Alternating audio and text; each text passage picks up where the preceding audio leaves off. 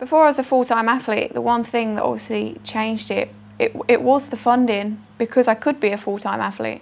Whereas before, obviously, I was trying to balance it with either work, like from my school, or just a job in general. So it is the funding that we get that makes a big difference for us. The National Lottery money just basically means that we can race. You know, we can go racing, we can travel, we can train, we can have good bikes, and we can be generally looked after. I've been really lucky. It's been there my whole career. I know that before that the guys really struggled, and I think that without it, well, like I say, without it I just wouldn't be a sportsman basically. If I wasn't a cyclist, you know, which I almost certainly wouldn't have been without the funding, then I'd be doing something completely different, and there would have been no dream job, there would have been no Beijing or London. The National Lottery helps by having the base here in Manchester, you know, having all the cyclists together in one place. I think it's a massive thing just being part of a team.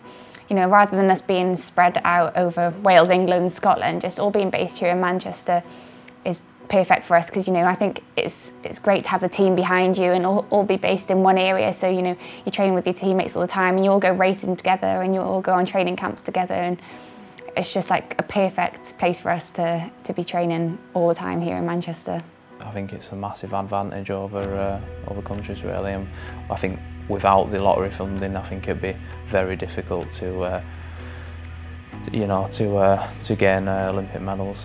I would say to a fellow athlete that the National Lottery is really, really important to us as athletes, and it's the key to being able to train full-time and dedicate to your sport. Without that, we wouldn't be here doing this.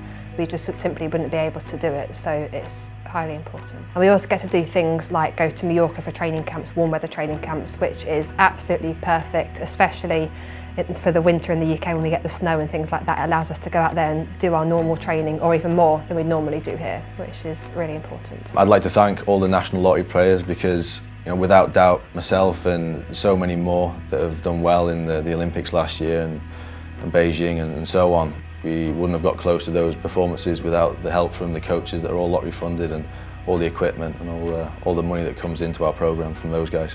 I'd thank the National Lottery for helping me reach my potential, because I think without being able to train full time and without their support, I wouldn't be where I am today. Just imagine, without lottery funding, British cycling wouldn't be what it is today. Thank you.